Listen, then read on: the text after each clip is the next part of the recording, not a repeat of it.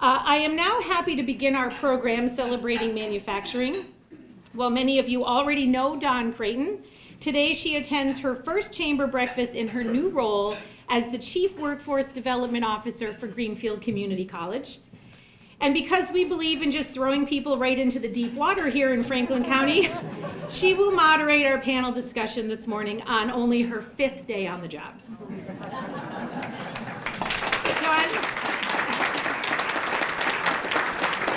I'm so delighted that you're here and truly excited about continuing to collaborate with you, because we've been actually doing it already for a number of years, in this new role on issues relating to workforce and economic development. Welcome. Thank you.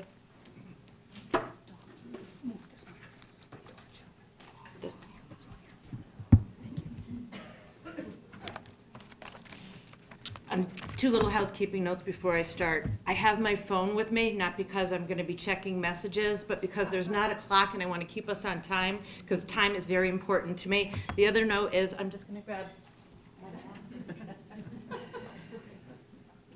My allergies are wreaking havoc, so if I end up in tears, it's not that I'm this emotional about today, it's allergies. But I am very excited to be here, but it certainly wouldn't bring me to tears of that nature. A little bit, yeah. Good morning, Franklin County. Thank you, Diana, for that lovely introduction. I am so excited to be here with you today. Imagine my delight and surprise the day I received the call from Diana. Dawn, I know it's your first week at GCC. You might be a little bit busy, but would you want to be the moderator for our October manufacturing breakfast? Mind you, only 30 seconds earlier had I sent her a text sharing that I'd accepted the opportunity as the Chief Workforce Development Officer at GCC. Now, let's face it, y'all know you can't say no to Diana, nor would I have passed up this opportunity. I hope every single one of you will come up to me after this breakfast and ask how I can help you with your recruiting and retention needs. We have a variety of programs on non-credit side. My goal is to add more for you. Last year alone, we graduated 54 students from our manufacturing program, 34 from our CNA program, when we served over 3,400 registrants. What are your needs? Let's talk. I joined the GCC team after 10 years with AIM as the Western Mass Director, supporting the entire 413, meeting with CEOs who wanted to double their business but couldn't find the staff. HR that were pleading to find creative ways to hire. In my role with AIM, I was able to listen to companies compassionately.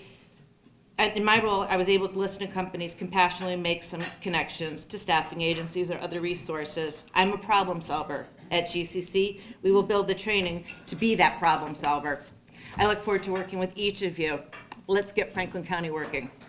Oh, let's not forget we have some personal enrichment classes as well. Anybody want a yoga? How about a ukulele class? Maybe if I took the photography class, we might have to stop taking selfies. That's not going to happen.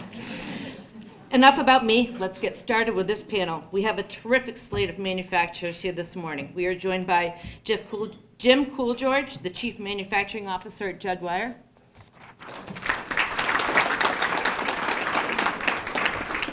Gary Tavares, the Director of Operations from Pelican Products. Mary St. Germaine, the Vice President, Sales Marketing for Bete Fog Nozzle. And we're also joined by Patricia Crosby, the Executive Director for the MassHire Franklin, Hampshire Workforce Board.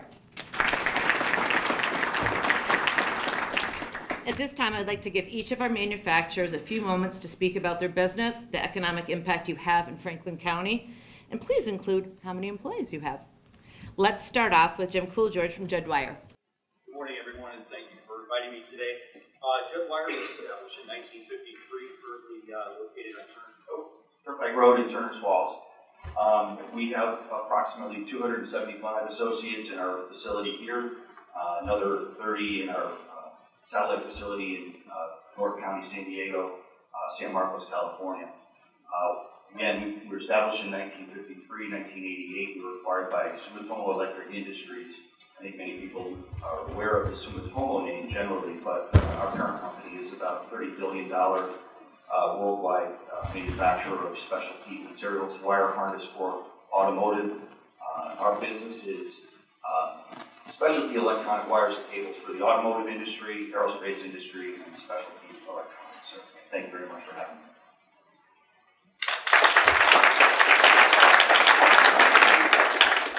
Next, we'd like to introduce Gary Tavares, Pelican Products. Thank you, Gary, and welcome. I understand you're new to Franklin County as well. I am. This is my third week in Franklin County working for Pelican, so this was less than a surprise for me. Do you have a theme? We just throw it up like this.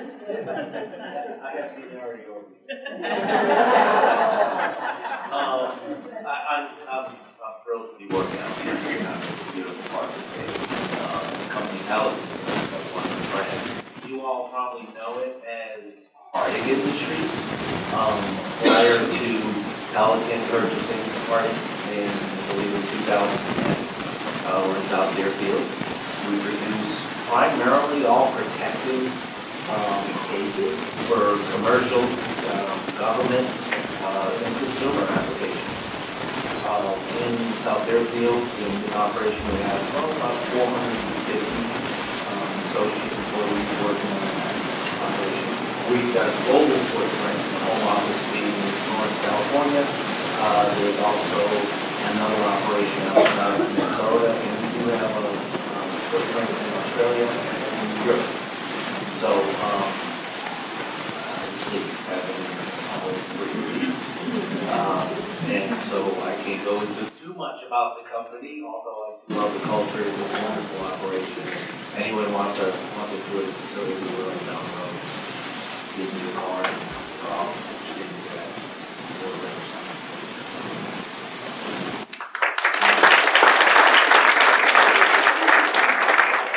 If you get the chance, definitely take it for it. It was so much fun. I went through with Representative Natalie Blaze, who was here. We had so much fun. We got a great tour. I mean, you just cannot believe what goes into making a cooler, a food case, the size of the equipment. There was over 300,000 square feet there, and you just don't think about it when you see that pretty little sign in the front of the building. And then they have this test room where they show like how they test the products. It was so cool. We just wanted to drop everything. I digress. All right, now we would like to hear from Mary St. Germaine of Bete Fog Nozzle. Hi, I'm Mary St. Germaine with Bete Fog Nozzle. We are a B2B company that's located in the industrial park, and we manufacture and turn spray nozzles. Usually, when we say the word for Bete, people will think we're making nozzles on the end of a hose. We're not. I brought an example to one of our newest patented innovations, tank cleaning nozzle. So we have research and development capabilities, we have spray labs, we have capability of design engineering, applications engineering, sales and marketing. We have about 203 people right now. We're working on 3 shifts. We also have a German subsidiary that has about 13 people as well. We were founded in 1950 by John Bete. Happy to say we're still family owned and the 3rd generation of family ownership from the Bete family.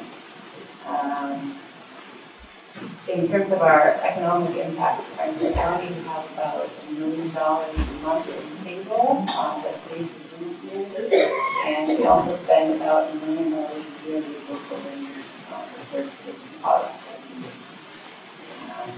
Our key industries, most of our business is exported. We're about 60% export right now, 40% domestic sales.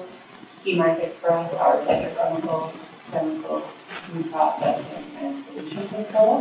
And we have probably 10,000 different products that we offer in those markets, from simple spray nozzles to a PC spray system, to the nozzles on the skids with control radar and piping.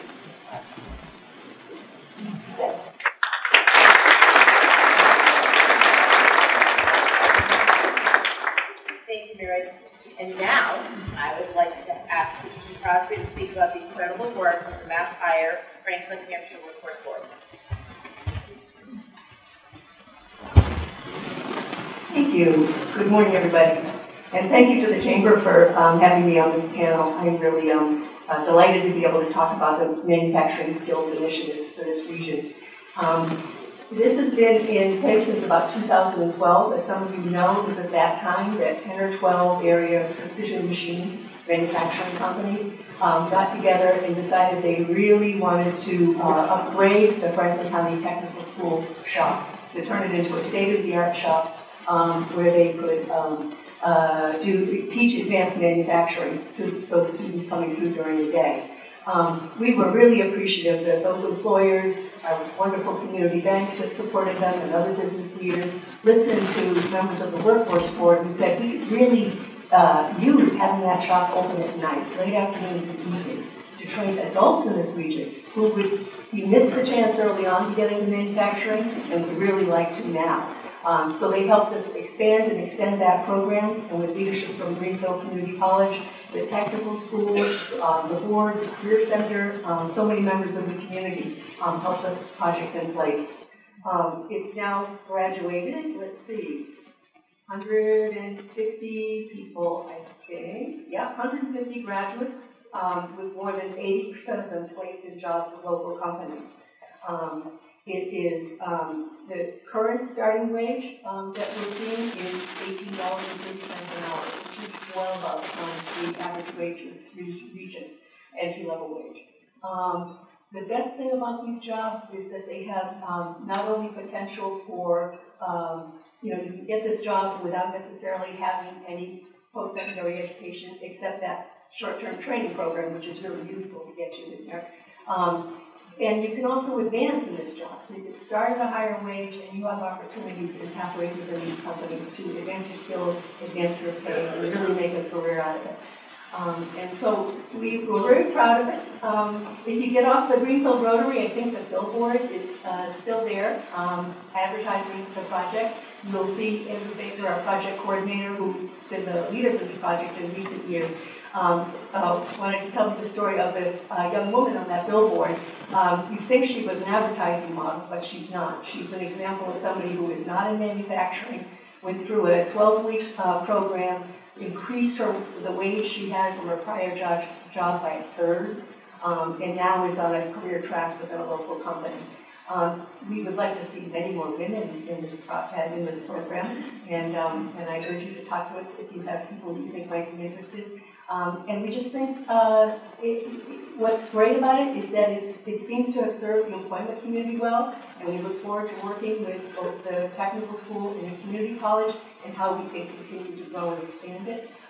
But it also is serving job seekers in our region really well. It really provides opportunity for people, and there's many wonderful success stories.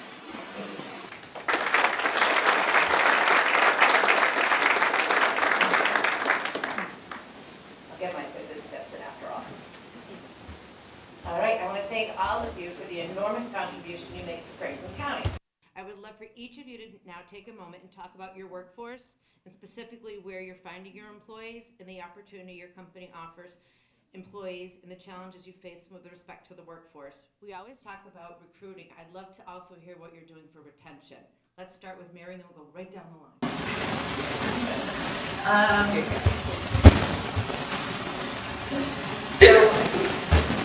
One of our challenges is that we've been growing significantly. We've averaged about 6 new hires per month over the past year. So we've been very lucky. We've done a lot of work with various agencies in the county to actually get the word out. We work with high school, we work with GCC, we work with a lot of local programs to get the word out. We've also had a lot of fun hiring lately. One of our biggest challenges is the aging of our workforce. 25% of our employees have over 20 years of experience, and 25% of our employees have less than 2 years of experience. So that's a big challenge for us as people are retiring and we're looking to transfer the knowledge to the future employees.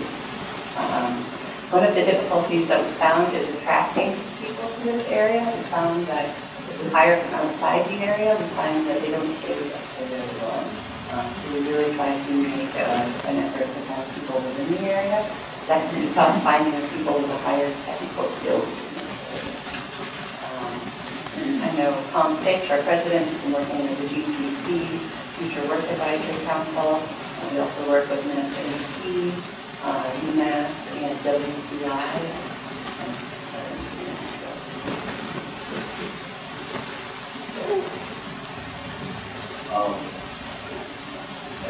in for, I think, everywhere in the state, we move basically how do we attract talent? How do we retain them? Now, how do we fill in the gaps? Because as you know, the workforce, even in our place and other places that I work, is aging. We're attracting new talent. We're doing the same thing, getting on local technical schools, even down in Springfield. You can pull from there. But once you get them in the house, how do you keep your employees? You know, they want to be valued.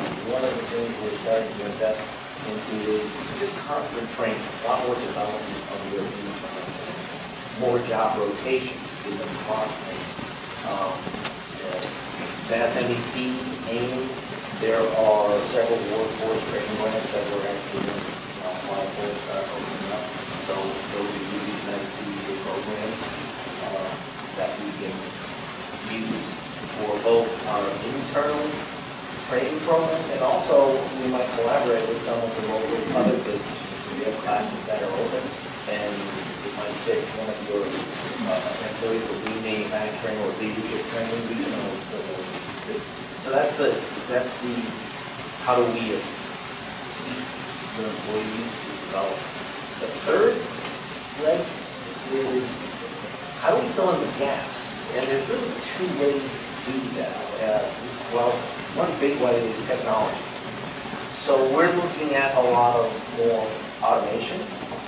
Not automation to eliminate a job. Everybody has this stigma that by creating bringing robots in that will eliminate the job. We're doing it to fill in the gaps. There's technology out there, wonderful collaborative robots that work side by side with the operators. They can do some of the easy tasks where your operators and associates are going to do that part of the task. So we're starting to invest in technology in that sense, and also our information systems. Too much, people don't have to do data entry anymore. We can scan things automatically. So that's one way that we're closing that gap. I don't see it changing too much. We're going to be struggling with getting good employees and retaining them. So we're going to go with technology route.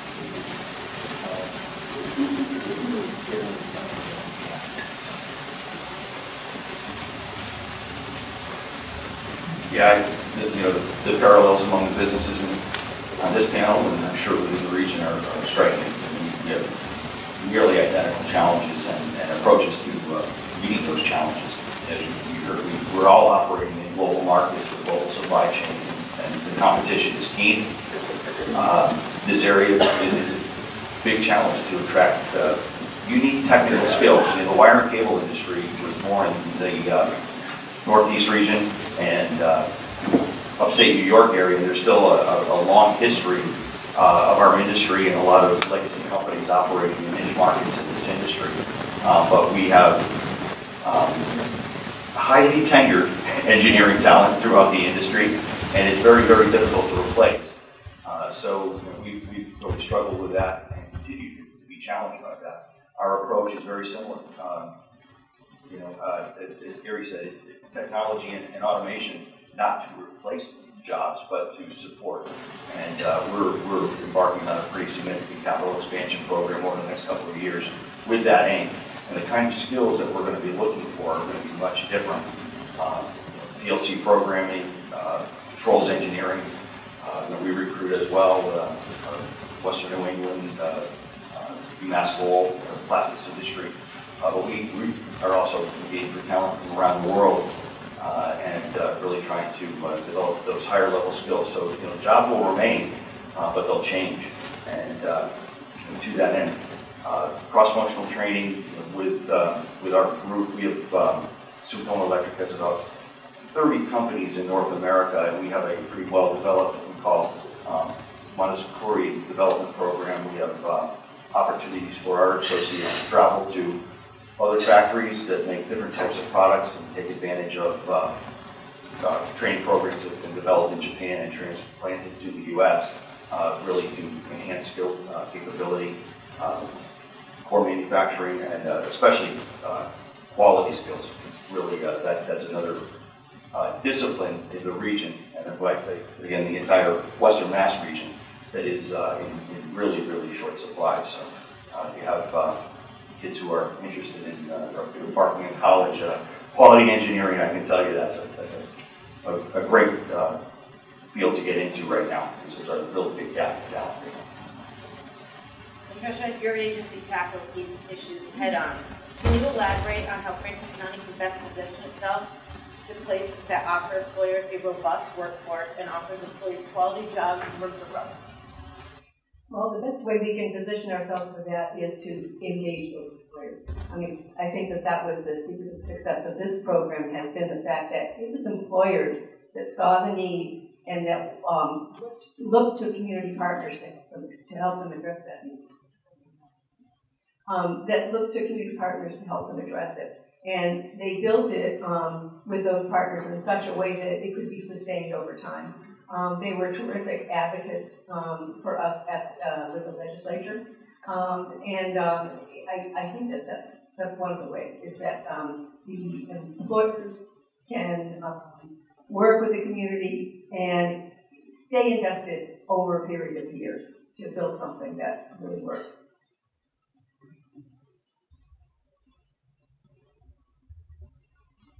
Diana, that surprised you. We're going to open this up for questions. Anybody have a question?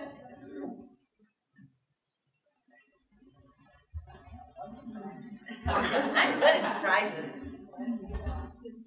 Hi, I'm Carrie Anderson from the MassHire Franklin Hampton Career Center. I'm just curious, this is a question for Gary. When you talk about the gaps that you're filling in with automation, can you say more about the specifics of what those gaps are? So in our operation, there are lots of, really they're repetitive, low skill, tasks that we should be automating and using an associate to do the harder work, the more harder skill stuff. There are lots of those all over us. So we want to use the robots or collaborators. An employee should be able to chase a part, for example, let the robot go, pick it, and bring it over. The other part for filling the gap that I forgot to mention is, if we're limited to subcontracting, your supply chain. Locally, there are several machine shops and fabrication centers that we're starting to reach out to. I can't find enough employees to staff 3 shifts. So I'm working with partners locally with another check.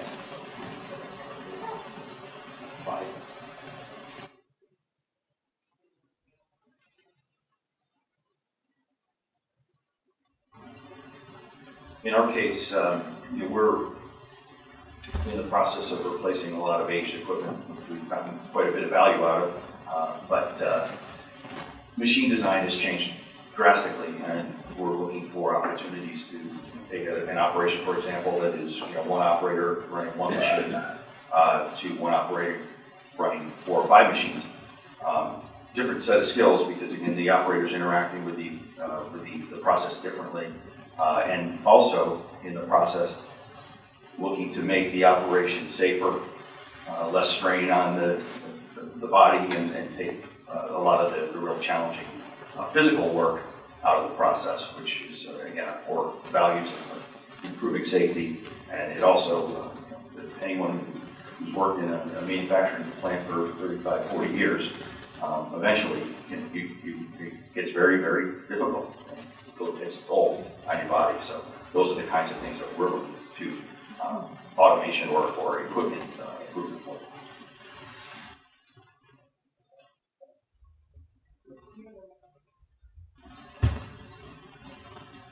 This question is for Mary. You had said that when you hire people from outside the area, they tend to leave. And we at the Chamber, of course, are working to increase the quality of life and make it an attractive environment for employees to come. What are the chief reasons people leave? I mean, I could think, well, their family's not here, but local people here is obvious, but do they say anything like, I just don't dig the lifestyle here, or I think what we've heard is a new style. So if you're hiring younger people that like the city, it's really hard. You have to have kind of a passion for the outdoors and nature. But if you're looking for the hustle and bustle in the city, they take the job, but then they realize it's not really the environment that they want to live in. So we really try to find people local. And that was interesting. The second time.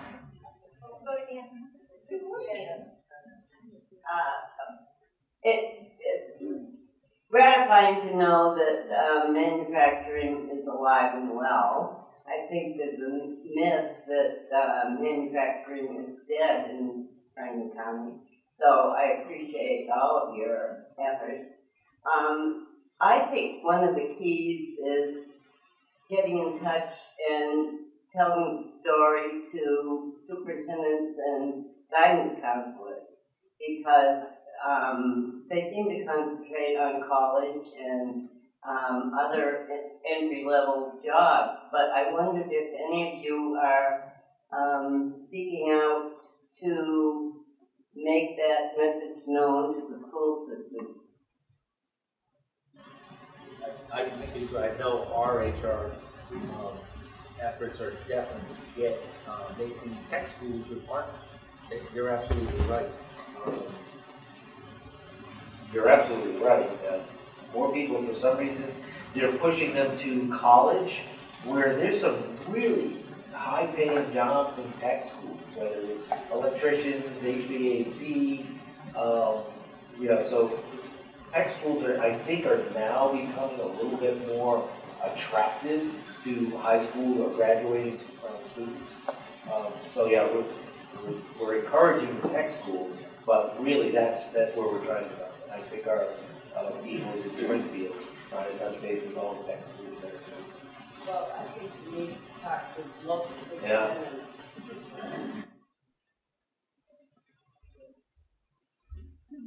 Another question over here. I just want to throw in a plug for, if you haven't seen, Business West has a publication called Cool Stuff. It's a publication that's targeted specifically to middle school and high school students to talk about the cool stuff that's made in the 413.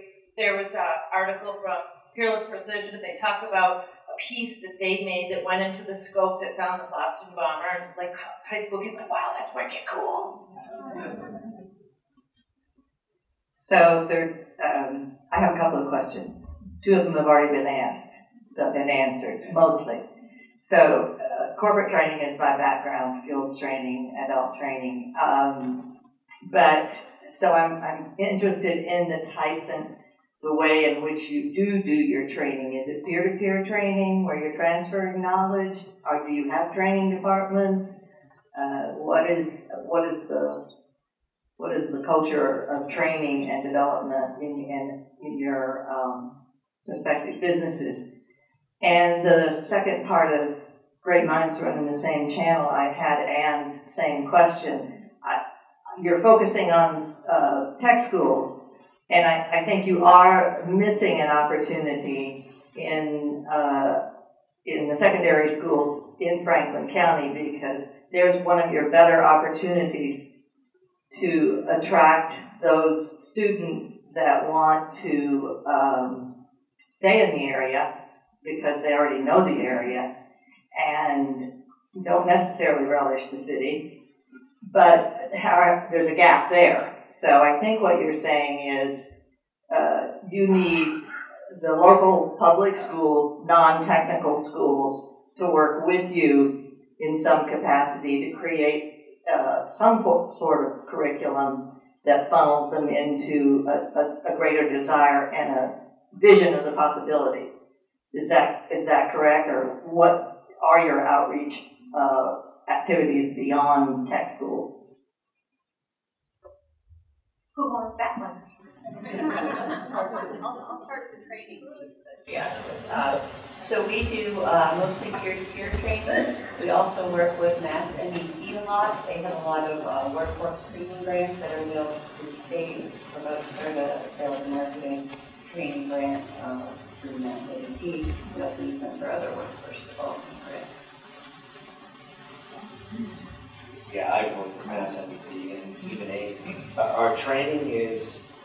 mix of it is your manufacturing, but half of that training has to be how you work with the leadership part, the soft skills, along with your hard skills, how you do manufacturing, blueprint reading, all these kind of skills. So you really do need to balance that with your employees. You're right. I don't know that anybody has, on the second part of the question, I'm not sure how the manufacturers or local employers have gone into the high school level and started touching base with them. I don't know the answer to that, but it's absolutely the start of the foundation.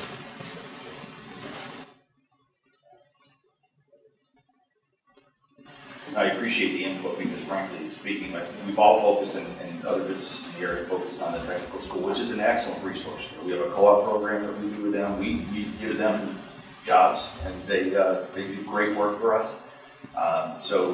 Yeah, that's definitely a high point. But yeah, there are other avenues, potential avenues for us to cultivate potential future workforce.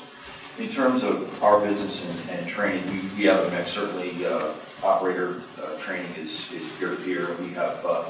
We use hands-on as well as a lot of e-learning type of training, both for manufacturing support positions, and then for higher level things, we also have access to a corporate training system through Sumitomo Electric, which is quite well developed.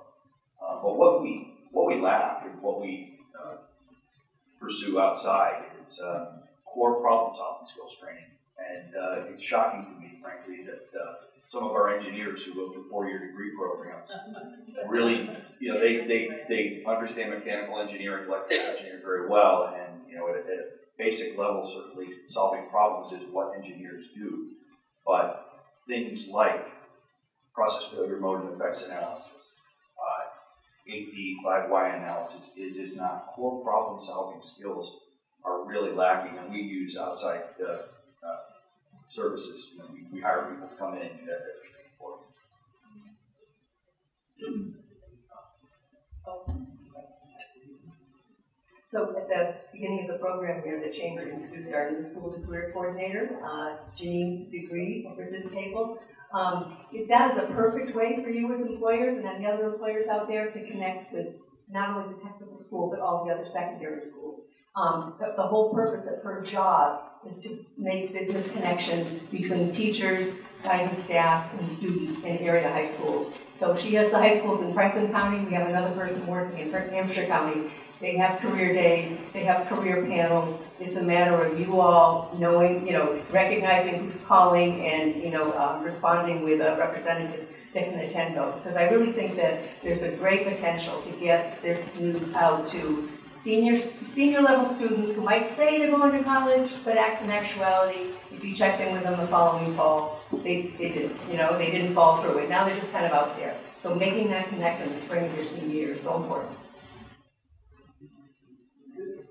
So what a small world. Jeanine and I graduated from school together. We worked very closely together. So it comes full circle. Like, how about that? That's the benefit of staying in the community that you grew up in. And now I'm sad to say we have run out of time. I wish to thank all of the panelists. Thank you for your generous gift of time today. And thank you, Diana, for allowing me to be part of this exciting morning. I look forward to working with all of you. Please come and take my card. Let's get together soon and enjoy the weekend.